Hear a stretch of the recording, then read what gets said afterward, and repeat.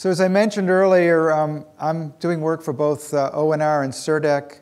And these are, I'm going to just go quickly through a couple of slides from CERDEC. This is done by a guy named Jason Durna that we're working with there.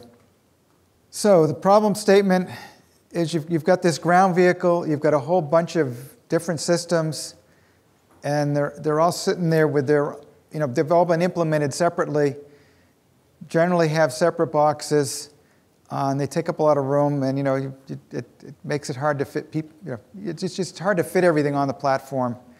And so what the goal here is to come up with a convergent architecture to get rid of a bunch of the redundancy and to basically shrink things down and have things that can serve multiple purposes.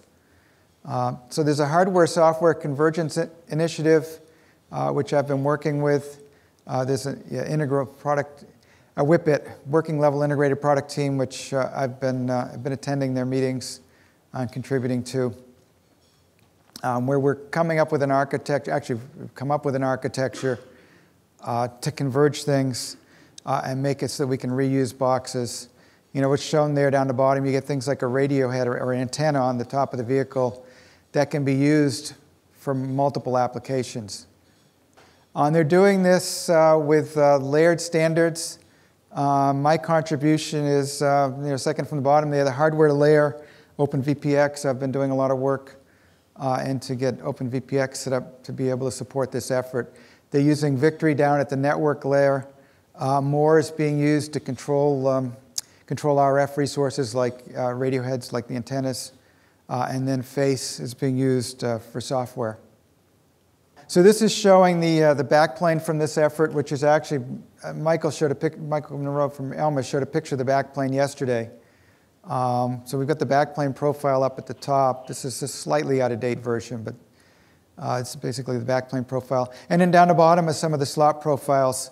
And one of the things that's worth pointing out on the slot profiles, remember those first OpenVPX slot profiles I showed had a whole bunch of white for user-defined pins. Notice that the payload and the switch card down the bottom there have no user-defined pins.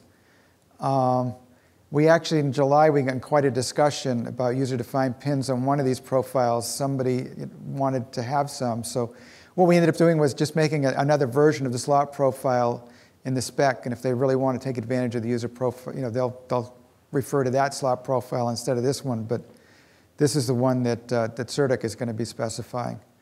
And then the middle one's a radio clock card, which has a few user-defined pins left. And they could be used for another clock, and there's guidance in the spec suggesting how to use them as that to help interoperability if they do get used.